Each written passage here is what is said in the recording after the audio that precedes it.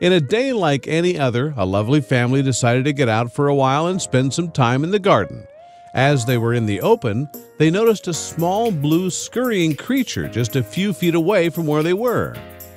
Baffled and full of curiosity, one of the members of such family approached the creature, only to realize it was a live animal. After the discovery, the family decided to call the RSPCA, a British non-profit organization that fights for the well-being of the animals. Soon enough, a group of rescuers showed up and determined the blue ball moving in the garden was a small hedgehog that somehow got completely covered in blue paint. Clara Scully, an animal collection officer working with the RSPCA, secured the hedgehog and took it to the West Hatch Wildlife Center for treatment. It wasn't known for how long the small animal had been covered in blue paint, so it was of extreme importance to treat her fast to prevent her skin from being irritated. Sadly, after checking on the hedgehog, vets determined the paint had been covering her for a while, and so not only her spines were blue, but also some portions of her body. Clearly, this was a big problem that needed a fast solution.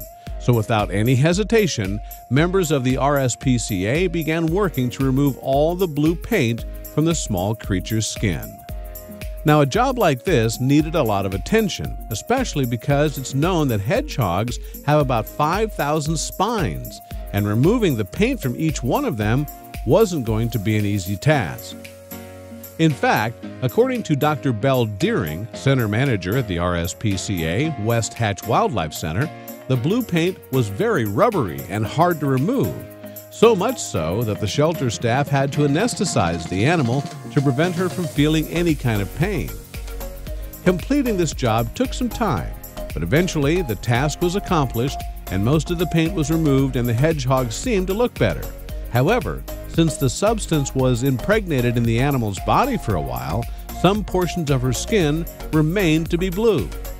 Staff members of the RSPCA were so touched by the story of the animal that they decided to name her Sonic, after the character from the 1991 video game.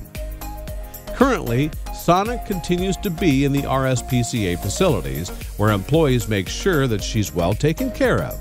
However, as soon as she recovers, staff members will send her back to the wilderness.